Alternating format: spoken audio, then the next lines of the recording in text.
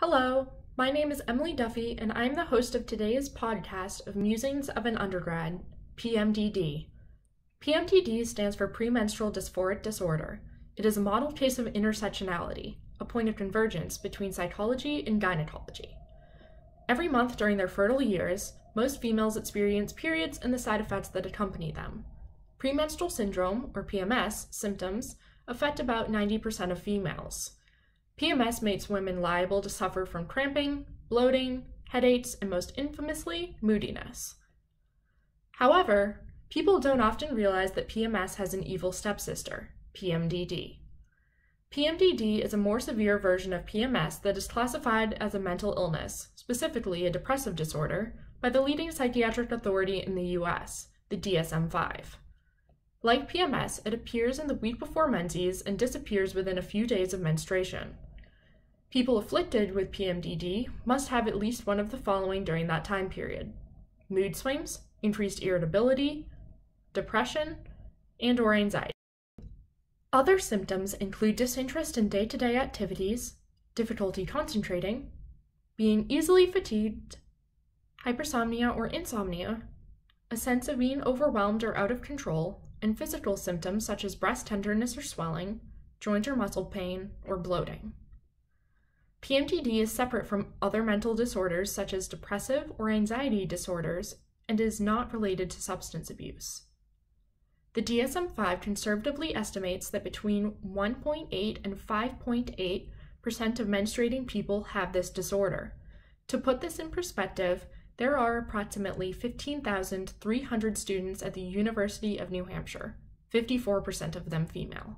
This means that there are approximately between 149 and 479 people on campus that have PMDD. Now, the Merck Manual says that SSRIs, SNRIs, and cognitive behavioral therapy, CBT, can help with the emotional aspects of the disorder. The DSM-5 says that birth control pills have lowered the number of complaints doctors receive. But both of those statements are missing the point. There is no set cure for PMDD, and one will not exist until there is a widespread call for research on the issue, an issue that is plagued by taboo. At the intersection of mental illnesses and women's reproductive health, PMDD is affected by the stigma surrounding both issues. Approximately 60 million Americans experience mental illness per year, but an estimated 40% of these people do not get the correct amount of care. Stigma is a significant barrier to this care. Such stigma, spread by sensationalist media coverage, often associates mental illness with violence. This leads to discrimination against people with mental illnesses and a lack of research on the topic. According to the University of Sydney, in traditional culture and religious teachings, menstruating girls and women were deemed dirty, impure, or unclean. This view of menstruation remains embedded within today's society, leaving females disempowered and ashamed of menstruation.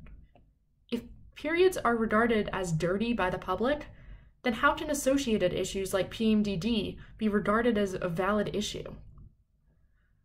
As a result of those issues, PMDD is underdiagnosed and flies over the minds of physicians and patients alike. We need to have a campaign to educate the public.